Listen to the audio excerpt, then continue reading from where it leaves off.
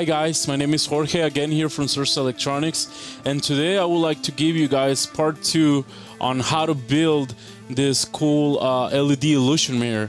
Okay, so first of all, let's start with step by step on how to do it, and then I'm going to show you guys a little demo about it. Okay, so first of all, what you want to do is once you get your shadow box from your local hobby shop, what you want to do is you want to separate the back. Okay, so first what you do is you're gonna have small staples on the back of the shadow box, and you're gonna want to remove those so you can remove the cardboard paper. Okay, second, once you do that, you want to remove the hanger. It has 2 small screws, and then you want to remove the foam that was underneath the cardboard paper. Once you do this, you'll be able to see the mirror. Okay, so you're able to lift the mirror and put it aside. Okay, now what you want to do is you want to tint your front glass. Okay, window tinting is not that hard, but it does require some instructions. First of all, what you want to do is you want to clean off your glass really well with a single-sided blade. Okay, and once you do that is to remove all kind of contaminants and dirt. After that, what you want to do is you want to separate your tint from the plastic film. Okay, once you do that, you'll be able to separate it.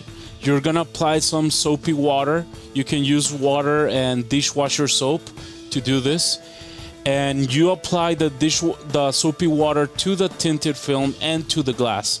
Now you place the tinted film on top of the glass, and what you want to do is you want to remove all the excess water from the tinted film. After you do that, you want to use a single blade to cut using the edge of the glass so you can have it cut to the specific dimensions of the glass. After that, what you want to use is a small and flat plastic card to remove all air bubbles and all the little water bubbles that are inside the window tint. Okay, after you do this, you want to leave the window tint to dry for a couple of hours before actually handling it.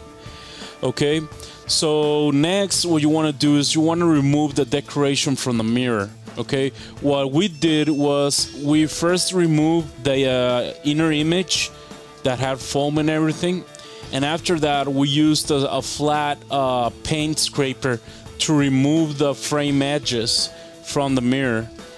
After that, you're gonna see a silicone caulking around the mirror, and this is kind of hard to clean. What you want to use is your single blade really carefully so you don't scratch the mirror, and also you want to use windex with ammonia so you'll be able to lift that silicone caulking easier.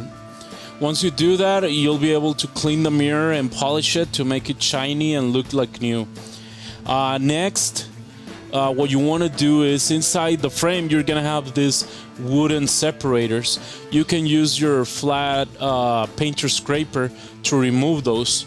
Now be careful because they do have a few nails. You might want to hammer them down so you don't get hurt.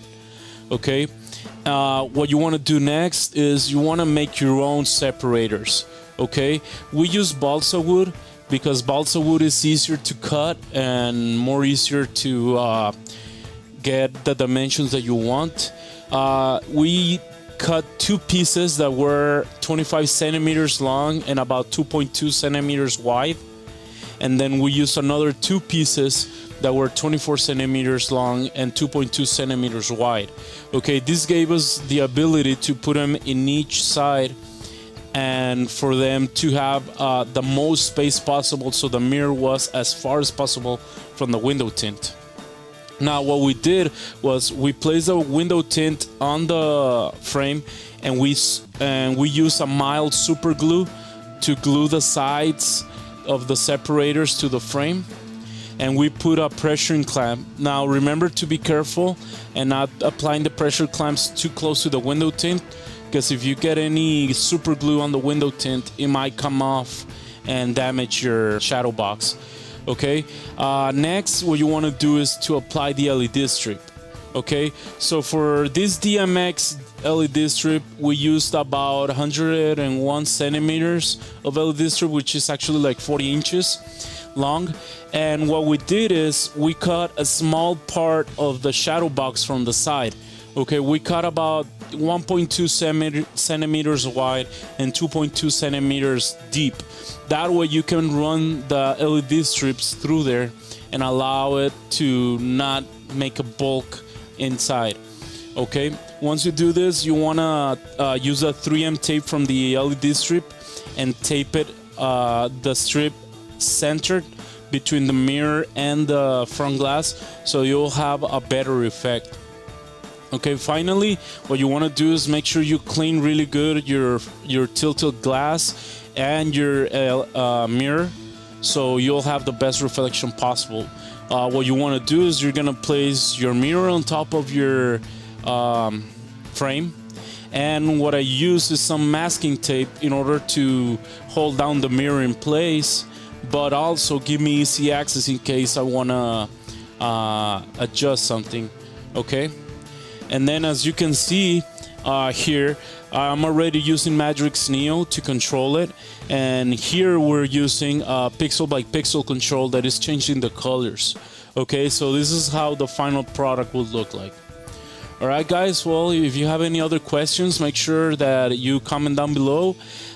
Make sure you like us and subscribe, and thank you for watching.